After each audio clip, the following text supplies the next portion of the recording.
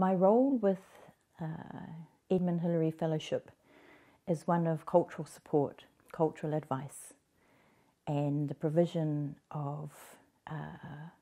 te reo me ona tikanga to the Edmund Hillary staff and fellows that come into Aotearoa through the program. Cultural support, because Edmund Hillary Fellowship is relatively new to New Zealand, my role has been one of ensuring,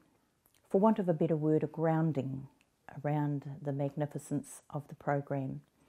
in which it offers both global and national entrepreneurs, startup opportunities and investment opportunities in the country. So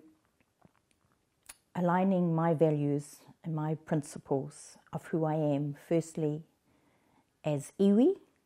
as opposed to Kiwi. My role is one I hold near and dear to my heart in the provision and the good advice around the cultural space, which means through the Edmund Hillary Fellowship, the opportunity to fellows coming into the country is one that allows them and gives them the grace and the blessing of having engagement with iwi through some of the initiatives coming in through the fellows.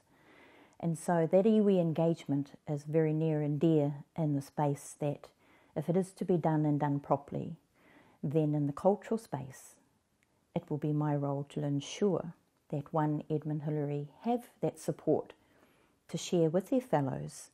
once their fellows are received and accepted into the program, which then allows them to move through Aotearoa